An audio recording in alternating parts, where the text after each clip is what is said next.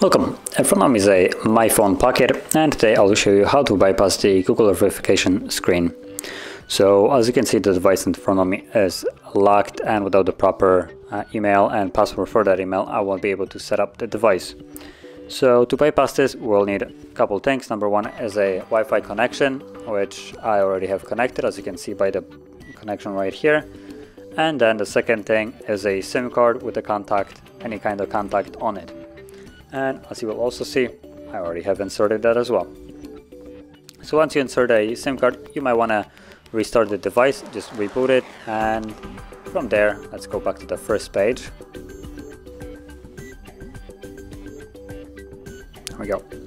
So once you're on the first page, after you connected to Wi-Fi and inserted the card and rebooted the device, what you want to do is tap on emergency call, emergency information, tap on that twice, and then the pencil right here, add contact, and right here I have a list of contacts that I can choose.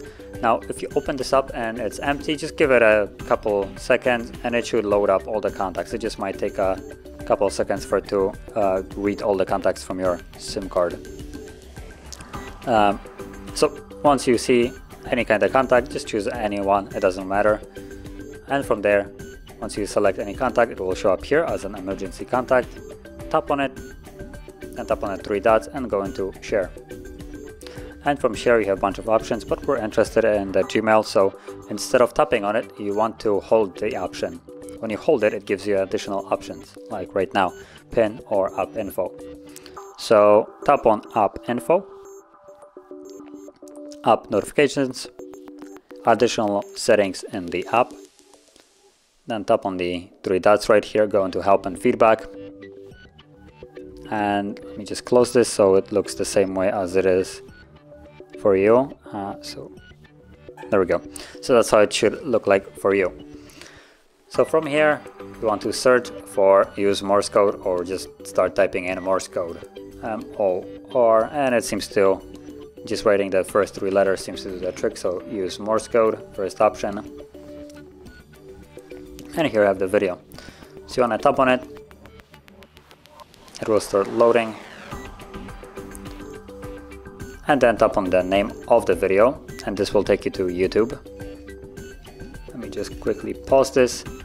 So slide it down, tap on the account icon, settings, about, YouTube terms of service, and they should open up browser. Let's accept, continue. Next, and no thanks, we don't want to log in. So from here, you want to tap on the search field and navigate into HardReset.Info website.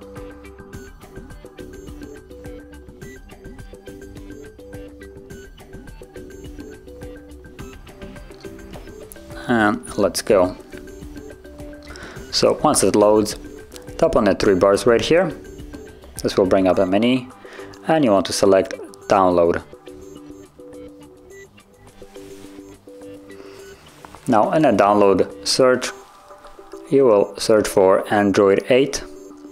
So let me just tap on the search field and type that in.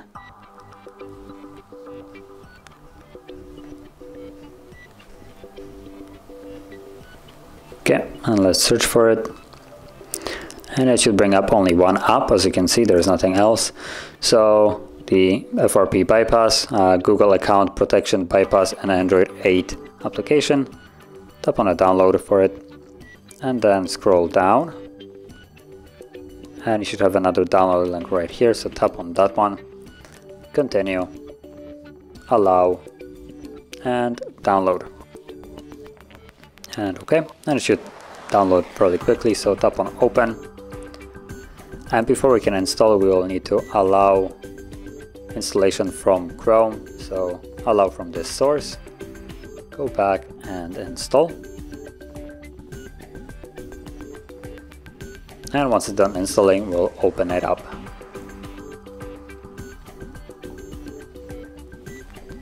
So from the app right here, as you can see, you have two options. So number one, we're going to start off by choosing the Google Account Manager APK. or Google account, yeah, APK, and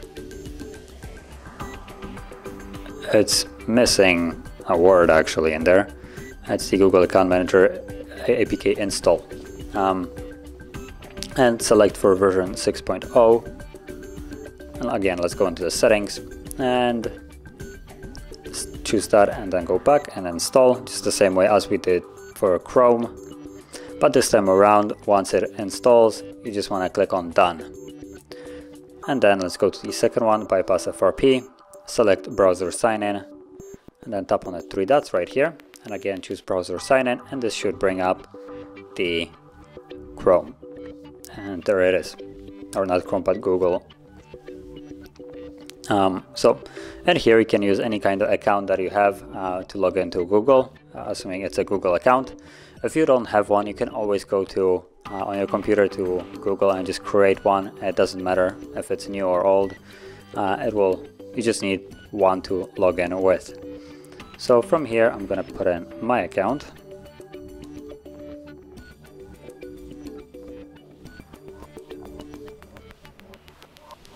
Let's tap on next, and now put in a password for it. So give me a second, I'm gonna put it off the screen.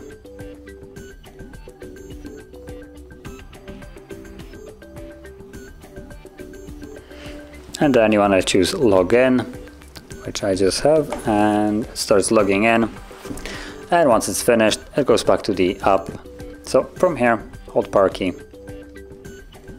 and select restart.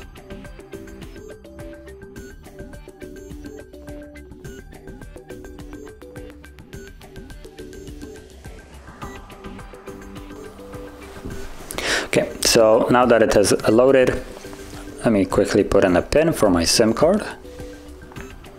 So we're back in the setup screen. So this time around, again, we're going to go to the setup process. Now, key difference that you'll see, we're connected. So let's just skip. Or it didn't connect. Let me go back to just make sure that everything works. There we go.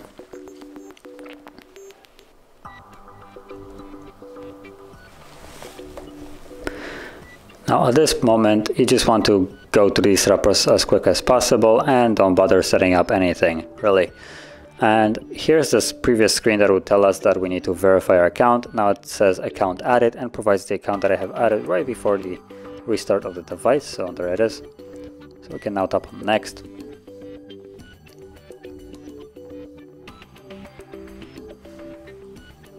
And then not now, skip anyway.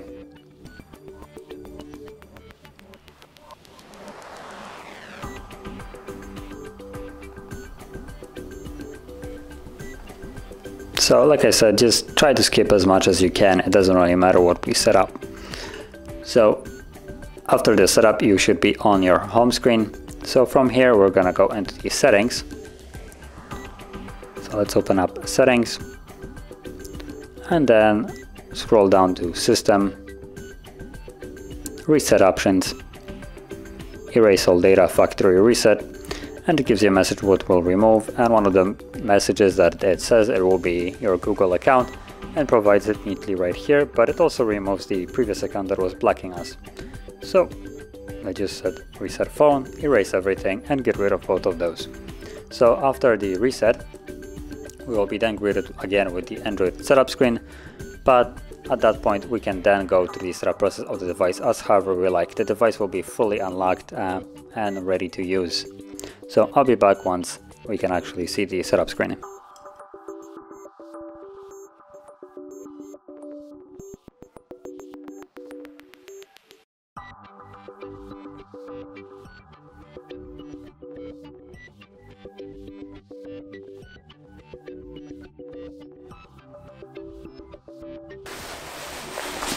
So now the process is finished, and again I need to put in the pin for the SIM card.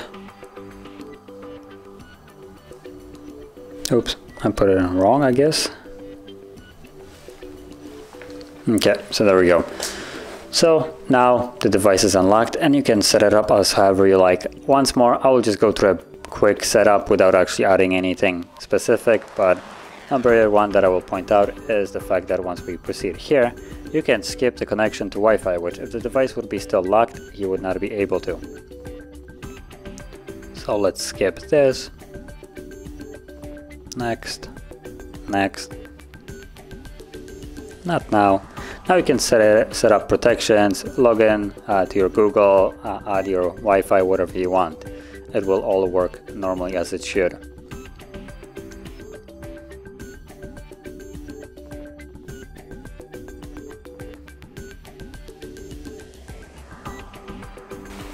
And there we go. So we're now on the home screen with the device fully unlocked. And if you found this video helpful, don't forget to hit like, subscribe, and thanks for watching.